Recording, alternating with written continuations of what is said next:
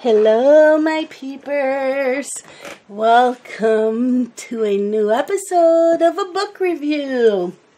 So today's book review is Christmas in Evergreen by Naigle. This is based on a Hallmark Channel original movie. So I will read you the synopsis and then I will tell you my thoughts. A snowy small town. A snow globe that grants wishes. A love that's meant to be.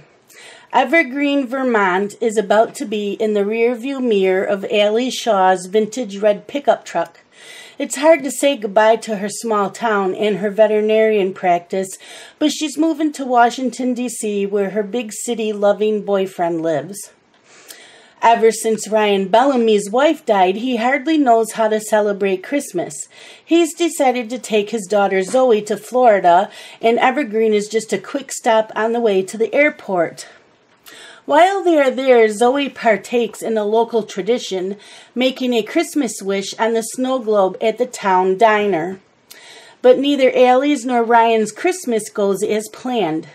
They've checked their wish list twice, and they didn't say anything about meeting someone new or about a fresh chance at love. So this is my thoughts. As their flights keep getting canceled due to the weather, go on, Cat. Go on, Pearl. Allie gets to know Ryan and Zoe, and they spend a lot of time together, and Allie shows Ryan how Christmas should be, and Zoe has a really good time. Allie also needs to decide should she move to D.C. or just stay in Evergreen where her heart is. I do remember seeing this movie on Hallmark, and I think the book and the movie are pretty much the same. I'm trying to remember the movie, but it seems like this really does follow the movie, or the movie follows the book. And I received this from Naigle and Hallmark for an honest review. If you love Hallmark movies and feel-good stories, then I recommend this book. I gave it 5 stars. I don't want to give away too much, but yeah, her pickup truck doesn't seem to... Her pickup truck is an old pickup truck. It was her grandfather's, and it breaks down a lot on her. But if she's with Ryan, it doesn't seem to break down. And, I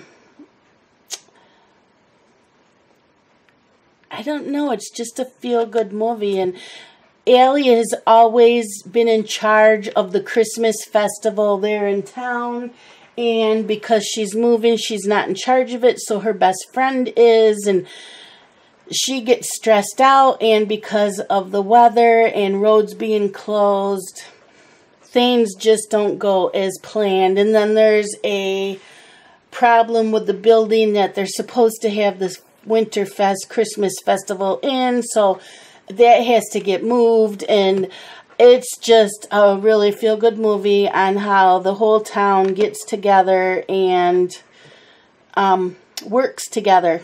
So I highly recommend this book. And thank you so much for watching. I will have the Amazon link down below so you can buy this book or the movie. They're both there on Amazon. And I will talk to y'all later, my peepers. Bye-bye.